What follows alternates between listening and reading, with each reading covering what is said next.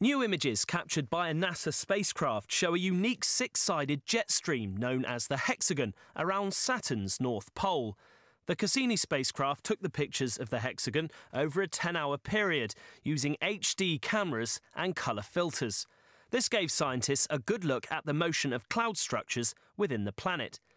NASA showed the images in a high-resolution movie on Wednesday. Spanning about 20,000 miles across, the hexagon is a wavy jet stream of winds with a rotating storm at the centre. Scientists from the Cassini imaging team said the storm around the pole is about twice the size of the largest hurricane recorded on Earth, and there is no weather like it anywhere else in the solar system. Researchers suspect the stability of the hexagon has something to do with the lack of solid landforms on Saturn, which is essentially a giant ball of gas. Using a black and white version of the imaging and movies, they were able to examine the storms inside the jet stream.